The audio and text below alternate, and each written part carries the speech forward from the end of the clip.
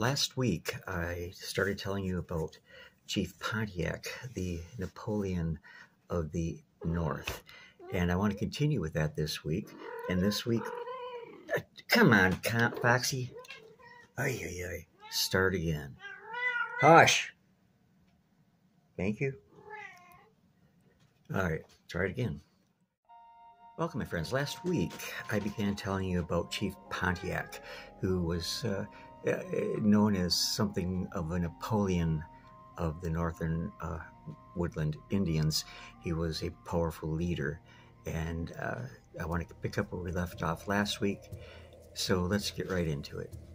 Pontiac was principal chief of the Ottawas and head of a loose confederacy of Ottawas, Ojibwas, and Potawatomis. He was about 50 years of age, tall, sinewy, and strong. Over those around him, his authority was almost despotic. While his name was known and respected among all the Indians who resided in the country, stretching from the Ohio River to the lowest waters of the Mississippi, he possessed great energy, craftiness, and oratorical prowess. While his courage in war was far famed, it is said that he commanded the Ottawas in the defeat of General Braddock at Fort Duquesne during the French and Indian War. And it is certain that he was treated with much honor by the French officers, for one of them had presented him with the regimentals of a soldier of that country, which he is only known to have won upon one occasion. Not long before the beginning of the French-Indian War, he had saved the French garrison at Detroit from an attack from some disconnected tribes of the North who had marched to destroy it. For this, he had been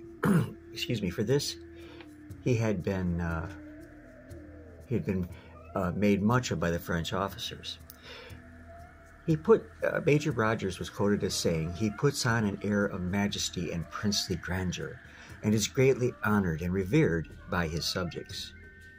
Pontiac saw that the Indian race was now confronted with a grave crisis, for when Canada had become an English province, the tribes had sunk from their former position of importance.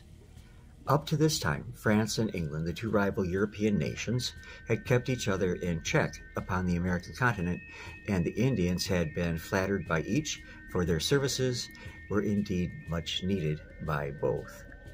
Now, the English had gained undisputed control of America, and the Indians, being no longer important as allies, were treated as animals of a lower order of intellect who could be trampled upon with impunity.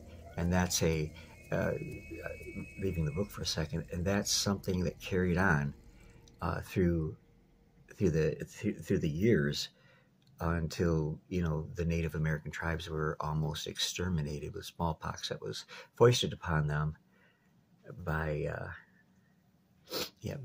traders and such. Anyways, thus the mind of the wily Ottawa chief conceived the idea of driving the English into the sea, of once more restoring the French to power in the West, and thus to again place the Indians in their former position of influence.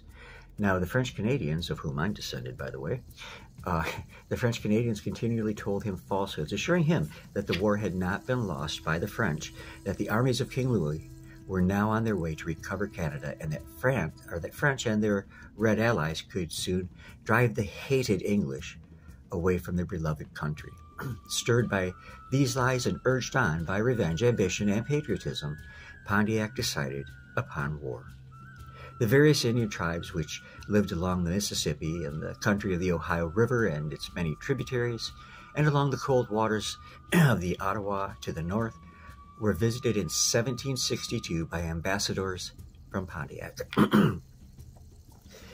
They carried with them a tomahawk stained red and a war belt of wampum, and as they went from camp to camp, they would fling down the tomahawk on the ground, hold the war belt above their heads, and deliver a long speech urging the warriors to join them in the extermination of the English. Everywhere this appeal was heard, with nods and gesticulations of approval, and all the Algonquin nation, including the Wyandots, the Senecas, and several tribes of the lower Mississippi, pledged themselves to aid in this important movement. Of the powerful Iroquois nation of New York State, only the Senecas would join, but the force against the whites was so overwhelming that it seemed hardly possible that a few scattered English garrisons could escape a terrible slaughter. Yet, confident in the supreme race confidence which has made the English the most all-powerful nation since the Roman legion, at the time of the publication of this book, held dominion over the greater part of Europe, the white garrisons and of the wilderness kept their posts in fancied peace and seclusion. The dreary winter drew to a close, and the Indians hid their intentions behind them and serious countenances. They still lounged about the forts. They begged for tobacco, gunpowder, and whiskey, and gave no sign of intended wrong or violence. Yet they were busy sawing the muzzles of their guns in half so that they could conceal them underneath their blankets, and were gathering a large supply of powder and ammunition from the French traders, and were holding war dances in their far distant habitation. Now and again, intimations of their danger reached the garrisons and startled them from their fancied security. An English trader came into Detroit one day and reported that he had heard a half-breed scoundrel boast that before the next summer he would have English scalp locks as a fringe to his hunting shirt. The commander of the garrison laughed at the tale, and later, in March 1763, the British commander Holmes at Fort Miami on the Maumee River, about 190 miles southwest of Detroit, was told of Pontiac's conspiracy by a friendly Indian, and he said, "The warriors of the neighboring village have received a war belt and blood-stained hatchet with a message urging them to destroy you and your soldiers. If you did not kill them first, they will do so," he told him. And Holmes believed the tale, called the warriors together and told them of his suspicions. And the savages acted as many of them have done under similar circumstances, confessed that they had meditated an attack upon the garrison, said that neighboring tribe had told them they must do it under pain of death, and professed eternal love and goodwill towards the hated English. This allayed the suspicions of the commander at Fort Maumee, but he reported his discovery to Major Gladwin at Detroit, who, seeing the peaceful condition of the Indians in the three villages near his own fort, expressed the opinion that there was apparently some trouble among the Indians, but that it would soon blow over. And he little suspected that Pontiac, the arch-conspirator, was in a village but a short distance away, and that his heart was burning with revenge and hate against him and his small garrison. And he believed that as the savages came in from their winter hunting grounds on the approach of spring, and did not come into the fort as usual, they were fast making preparations for an assault upon him. And in a few weeks, he was to learn more of the Indians' character than he had ever suspected. I think we will stop there this week, and next week we're going to get into some more exciting events of this particular period that will pull in a great deal of scalps for the Native Americans. I hope you found this interesting and informative. These are events that took place right where we live,